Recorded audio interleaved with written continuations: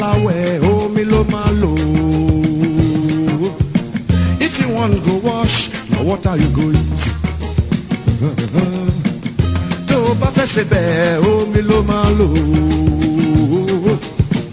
If you want cook soup, na water you go use. Torí bá ń gbóná omi lẹ̀rọ rẹ o. If your head dey hot, na water go cool am. Tọ́mọ bá ń dàgbà omi ló máa lò. If your child dey grow, na water him go use. Kò sóhun tó lè ṣe kó o má lómi o. Nothing without water. Kò sóhun tó lè ṣe kó o má lómi o. Omi yóò lọ́ọ̀ta o. Water, ìdàgbẹ́tẹ̀ mi. Omi yóò lọ́ọ̀ta o. Water, ìdàgbẹ́tẹ̀ mi.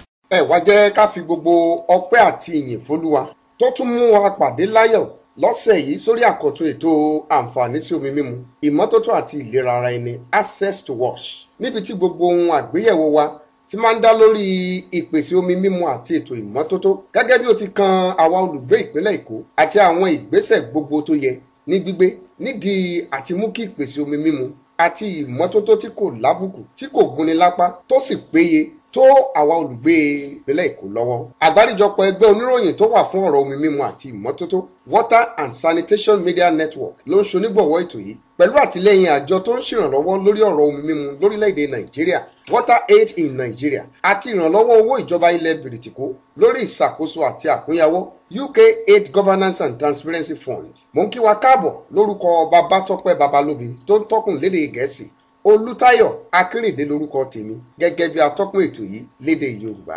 Nínú oṣù kẹfà ọdún 2010, àjọ ìṣọ̀kan àgbáyé nípasẹ̀ ìpinnu rẹ̀ faramọ́ ètò ọmọnìyàn lágbàáyé sí ìpèsè omi mímu àti ìmọ́tótó. Bẹ́ẹ̀ ni àjọ yìí rọ gbogbo orílẹ̀-èdè láti pèsè omi mímu àti ìmọ́tótó tó péye, tí kò lẹ́gbin, tó wà lárọ̀ọ́wọ́tó, tí kò sì gúnni lápá fún àwọn ọmọ orílẹ̀-èdè wọn. Ní oṣù kẹsàn-án ọdún kan náà, ìgbìmọ̀ gbogbogbò tí àjọ ìṣọ̀kan àgbáyé, the United Nations General Assembly, wá kúkú gbé jáde gẹ́gẹ́ bí òfin, èyí tí ó sọ ẹ̀tọ́ sí omi mímu àti ètò ìmọ́tótó di ọ̀kan lára òfin àgbáyé àti kàńpá fún gbogbo orílẹ̀-èdè àgbáyé.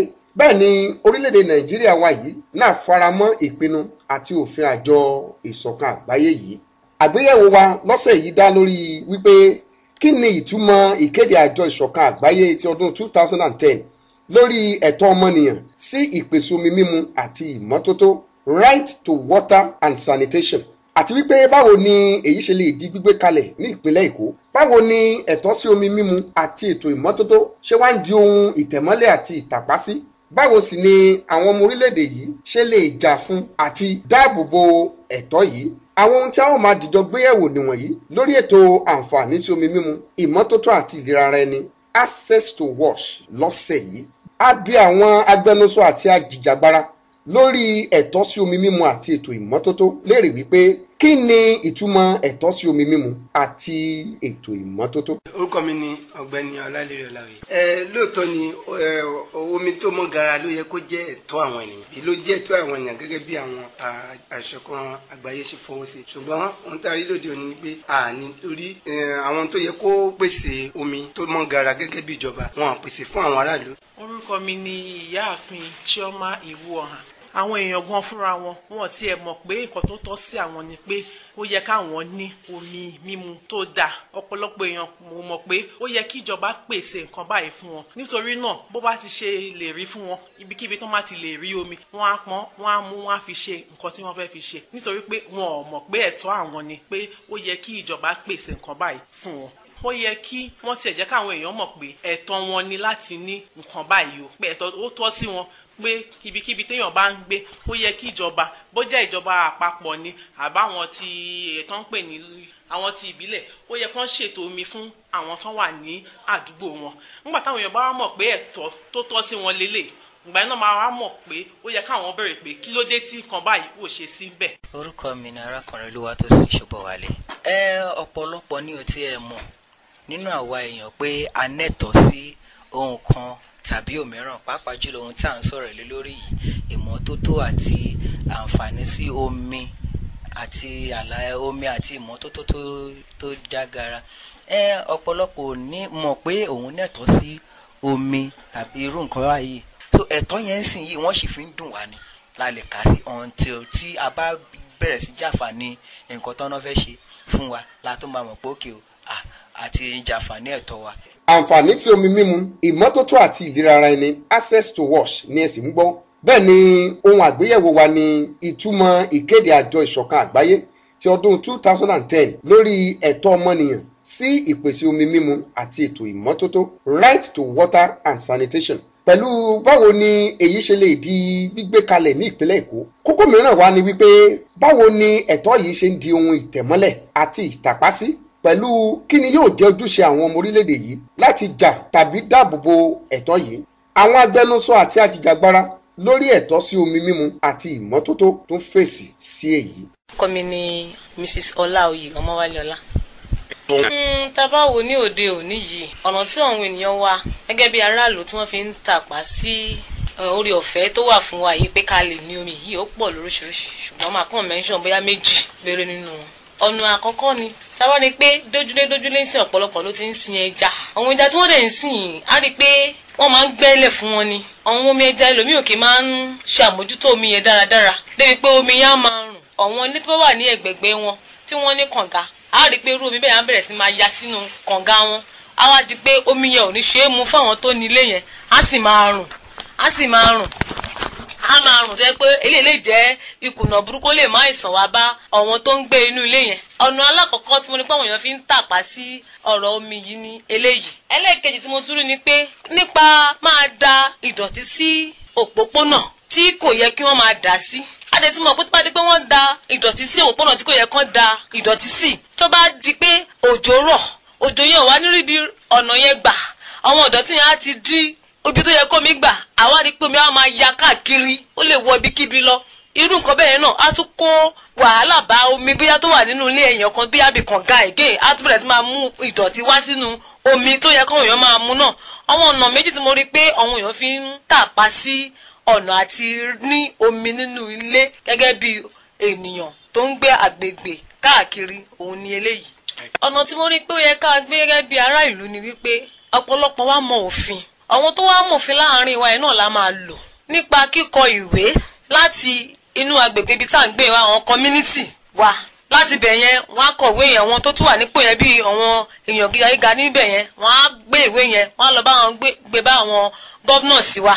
Látọ̀rí governors wa ó tún lọ́wọ́ mi tó máa gbé fún bẹ́ẹ̀ yẹn lọ. Lẹ́yìn pé ó máa fi dé òkè pé àwọn aráàlú yìí mọ ẹ̀tọ́ wọn pé ó yẹ kí wọ́n ní omi o. Ẹ̀tọ́ nítorí pé wọ́n mọ ẹ̀tọ́ yìí ni wọ́n ṣe kọ ìwé yìí wá. Kí la fẹ́ ṣe lórí ìwé tí wọ́n kọ yìí? Wọ́n ń jà fún ẹ̀tọ́ wọn láti lè pèsè ẹ̀ fún wa. Orúkọ mi ni Ọ̀gbẹ́ni Ọlálérè. Wọ́n ṣe kọ́ iléeṣẹ́ tó ń ṣe ìpèsè ohun tí à ń lò nílé bí ọṣẹ tí ohun tí à ń pè ní kẹ́míkà tó ń pèsè ẹ̀. Tó jẹ́ pé wọ́n kàn dá sílẹ̀ ibi tó yẹ kí ó yẹ kó gbà kó ṣàn lọ sí ibi tó yẹ kó lọ. Wọn kò ní irú yẹn kò ní sí. Ṣùgbọ́n eléyìí tó ń dà sílẹ̀ á wọnú lẹ̀ lọ. Bá dé sí ìwọ́nú lẹ̀ lọ. Á dé ìpele tó yẹ pé kò ní lè wọlẹ̀ mọ́. Ibẹ̀ ni omi máa dó sí. Gbogbo àwọn tó bá wà ní agbègbè yìí tó bá ń gbẹ́ kànga àbí kànga dẹ̀rọ, omi tí wọ́n máa mu á jẹ́ omi tó jẹ́ pé ó ti ní ìdàpọ̀ pẹ̀lú àwọn ohun tí a pè ní kẹ́míkà. Irú omi bẹ́ẹ̀ á ní òórùn, irú omi bẹ́ẹ̀ á le lẹ́nu, bẹ́ẹ̀ ni irú omi bẹ́ẹ̀ kò tiẹ̀ ní lè ṣàǹfààní àbí kó jẹ́ nǹkan tó máa fa wàhálà sí ara ẹni. Ní gẹ́gẹ́ bí èrò tèmi, ó yẹ kí ìjọba fúnra wọn kàn tẹ̀lé òfin eléyìí tí wọ́n ti bọwọ́ lù gẹ́gẹ́ bí ti àjọ àgbáyé láti pèsè omi fún àwọn ènìyàn. Èkejì ni pé ó yẹ kí àwọn ènìyàn gan nígbà táwọn bá tán ti mọ̀ pé ẹ̀tọ́ tiwọn ni, ó yẹ kán béèrè ẹ̀tọ́ yìí lọ́wọ́ ìjọba, bóyá nípa pípé àwọn agbẹjọ́rò tí ó lè bá wọn rò ó, kán rí mọ̀ wípé wọ́n pèsè omi fún wọn. Ìkẹta ni pé gbogbo àwọn iléeṣẹ́ tí wọ́n máa ń kọ́ sí àárín ilé ìgbé yẹn kò yẹ kó rí bẹ́ẹ̀. Ó yẹ kí ìjọba kó pèsè ibi tí a ti máa ṣe àwọn iléeṣẹ́ yìí bí irú iléeṣẹ́ à ń ṣọṣẹ àti gbogbo ẹ̀ báyẹn kó má bàa dà pé ó di ohun tí omi ń wọlẹ̀ síbi tí àwọn ènìyàn tí wọ́n ń gbé. Àti pé ìkẹrin náà ni pé kí bí irú ibi gẹ́gẹ́ àti sọ ṣáájú pé ibi tó ti ń ṣe ẹja ìjọba ní láti dá ohun tí à ń pè ní ibi àpapọ̀ ibi tí a lè máa dá oko sí tí gbogbo àwọn èèyàn máa dá oko máa dáko ẹja àwọn ọlọ́sìn ẹja kọ́ máa jẹ́ pé ilé tó máa wà ní àárín ilé ìgbé. Orúkọ mi ni ìyáàfin Chioma Iwuohan.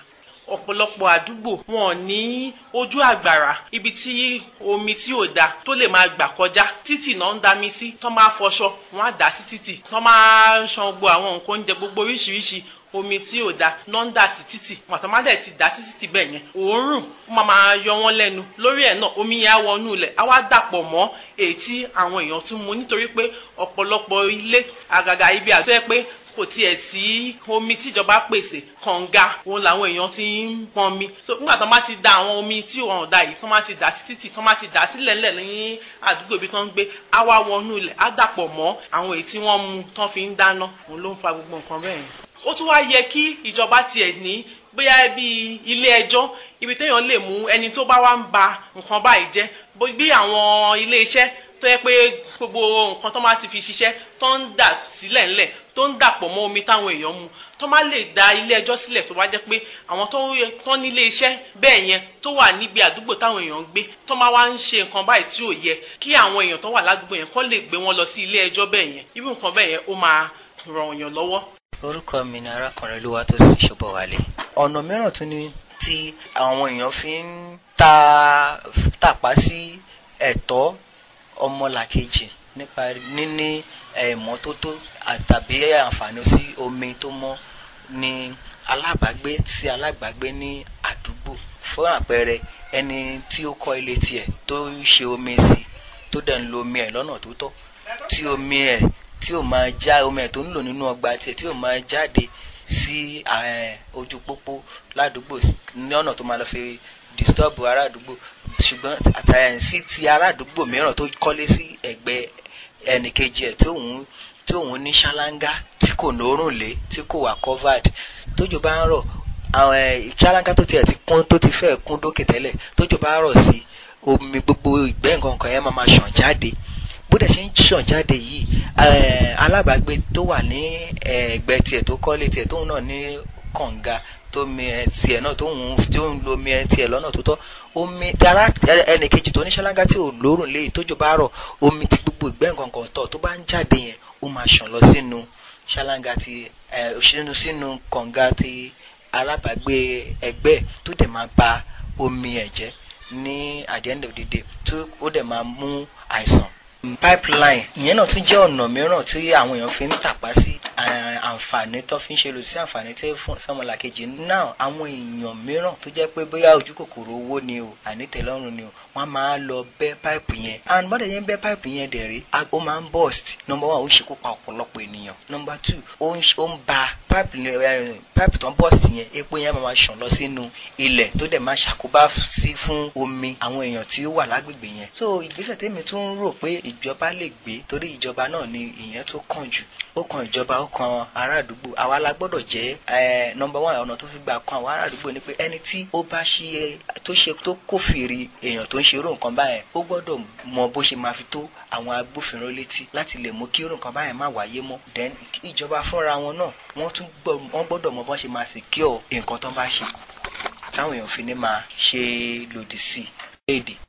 ètò àǹfààní sí omi mímu ìmọ́tótó àti ìlera ara ẹni ni ẹ ti ń tẹ́tí sí bẹ́ẹ̀ ni ẹ̀tọ́ ọmọnìyàn lágbàáyé sí omi mímu àti ìmọ́tótó right to water and sanitation ìtumọ̀ àti àgbékalẹ̀ rẹ̀ ní orílẹ̀-èdè nàìjíríà àti ní ìpínlẹ̀ èkó pẹ̀lú báwo ni ẹ̀tọ́ sí omi mímu àti ìmọ́tótó right to water and sanitation ṣe lè di ìtẹ̀mọ́lẹ̀ àti ìtàpásí pẹ̀lú kí wá ni ó yẹ kó jẹ́ ojúṣe àwọn ọmọ orílẹ̀-èdè yìí nídìí àti jà fún ẹ̀tọ́ yìí ni a ti ń gbé yẹ̀wò ètò tòní yóò máa rodò lọ́mú mi ṣùgbọ́n a ó máa gbà wá níyànjú láti máa fi èrò àti ìmọ̀ràn wa ránṣẹ́ sórí ẹ̀rọ ìbánisọ̀rọ̀ alágbèéká 08035897435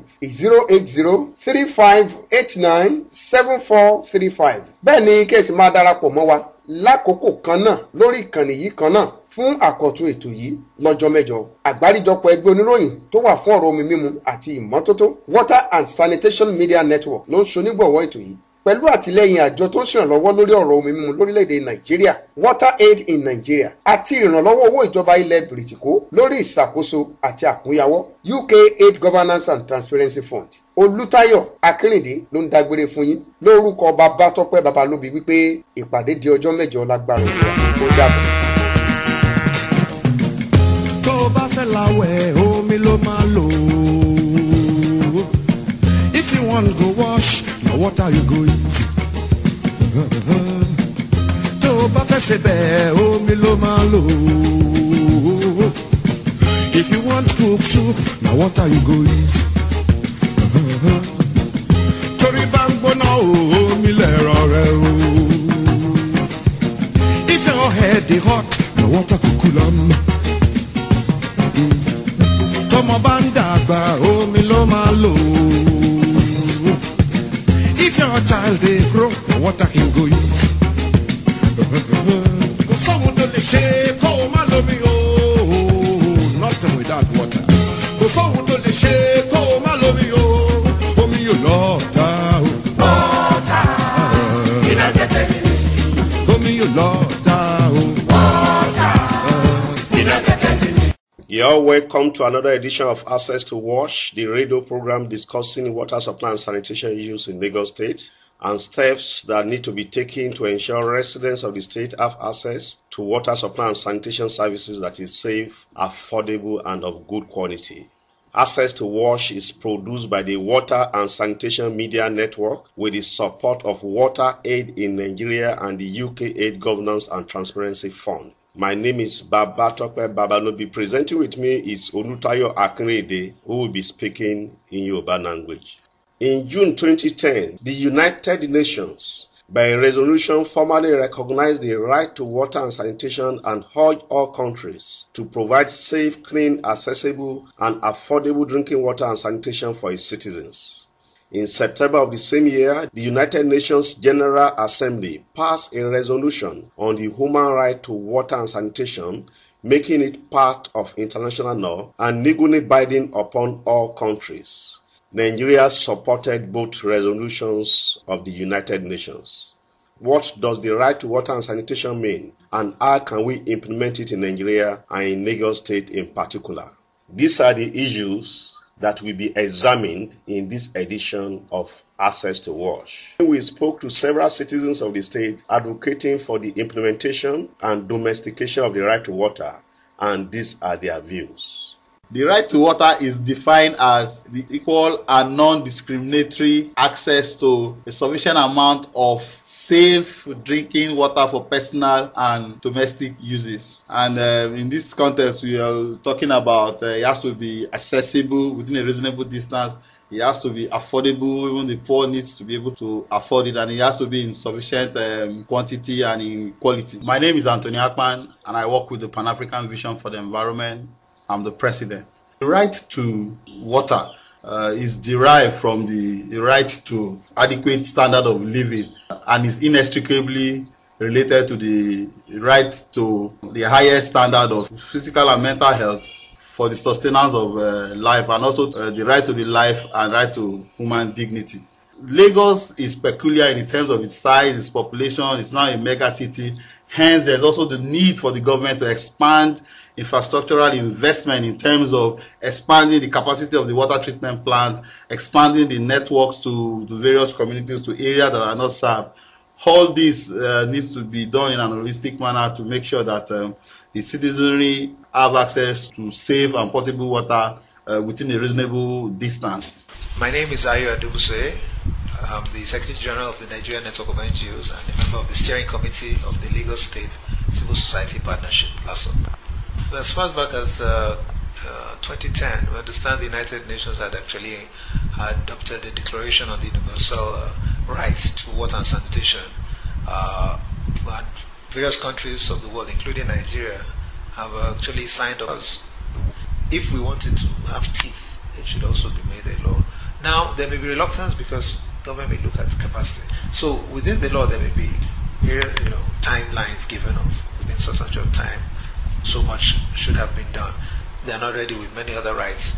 So it would need some advocacy on the part of the citizens. This is actually right. Nigeria has signed up for. It's not something in the air. We have committed ourselves internationally to do this. So if we're not ready to do it, we should not sign up for all these declarations. But there it is. It's a universal right which we have signed up to, right to water and sanitation. And the government must now domesticate that into law. And Lagos State is actually well positioned to do that. I know they're presently developing their water policy. And I think these are things which should be included. That should be the ground of the policy. And that should be the driving force where the whole policy gets its strength. My name is Dennis Akanna Festus. I'm the president of Africa's Water Foundation, based here in Lagos. Right to water and sanitation is the recognition given to the access to water and sanitation by the United Nations, such that human beings should have access to water and sanitation as a right. Well, I think this concept is quite new in Nigeria, Lagos in particular, but all the same, it's an obligation which Nigeria is already a signatory to. Nigeria has recognized it, and so they should be able to implement it here. To the extent I am aware, they are still trying to study the concept and start work on it. It's not really on ground yet. But I'm sure with all the wrap around town on right to water, right to sanitation, very soon government will come out with concrete policies on how to implement the concept. This is Access to Wash, and in this edition, we have been examining the meaning of the 2010 United Nations Declaration on the Right to Water and Sanitation and how this can be implemented in Lagos State. The second issue we want to discuss in this edition is how the right to water and sanitation is being violated and the role of citizens in defending this right. Again, we spoke to several citizens of the state, and these are their views. My name is Dennis Akanna Festus. I'm the president of Africa's Water Foundation, based here in Lagos. It's an open secret here that, for instance, in Lagos, we don't have universal access to water here yet. So when you talk about denial, how many percent are we denying of? How many percent have access? Until when there is universal access, then we can talk about denial. But at the moment, we are looking at how do we even cover enough percentage or enough reasonable part of the population of either Lagos or Nigeria, which, as far as I'm concerned, right now is still very, very low. We're still talking about 40%. How many people depend on government for water they use in their house, either here in Lagos or outside Lagos? It's still very, very low. So the right is not yet being implemented. Rather, people are, implementing the right for themselves. They are doing their own governance. They are doing their own provision. So the issue now is how to scale up infrastructures, how to scale up access to water. I think that's why we should put our attention. That's why we should focus our attention right now. Because if you start fighting for the right and government haven't got the means, even if they have the political will, but they don't have the means, you'll be fighting for nothing. So let us encourage them, help them to increase their capacity and improve the size of people being served at the moment, which is very, very low. From 40%, if we can get up to 80%, then one can say, okay, within the 80%, how many of them are denied? If you want to advocate for right to water, it will not start from the government, it will start from the people. It is demand-driven. People should demand for it. My name is WaterAid. I'm the Secretary General of the Nigerian Network of NGOs and a member of the steering committee of the Lagos State Civil Society Partnership. So one of the things the citizens need to do is be able to come together and form local community water and sanitation committees at the local government level, which will then lead up design strategies and interventions to ensure that this right is actually upheld at the local government and the community level. My name is Anthony Akpan, and I work with the Pan-African Vision for the Environment.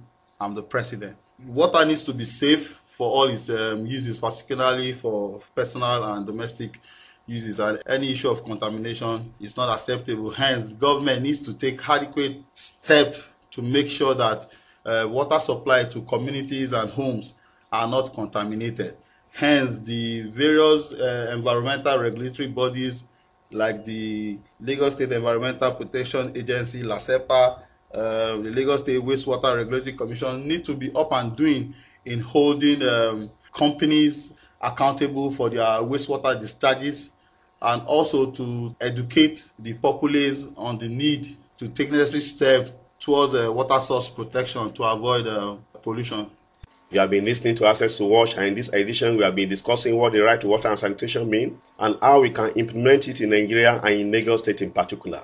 We have also discussed how the right to water and sanitation is being violated and the role of citizens in defending this right. We are rounding up this edition of Access to Wash, and we encourage you to send your comments on the issue we have discussed today to our mobile number 08035897435. And tune in same time next week for another edition of Access to Wash. Access to Wash is produced by the Water and Sanitation Media Network with the support of WaterAid in Nigeria and the UKAID Governance and Transparency Fund.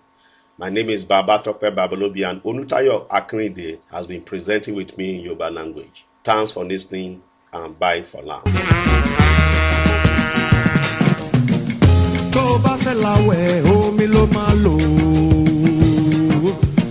If you want to go wash, now what are you going to?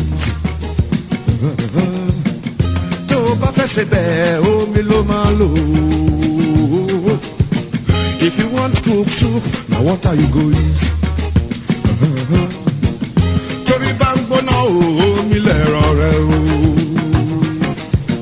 If your head is hot, now what are you cool on?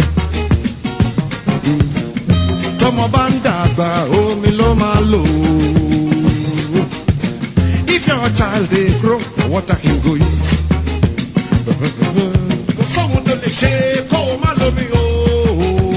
Nothing without water.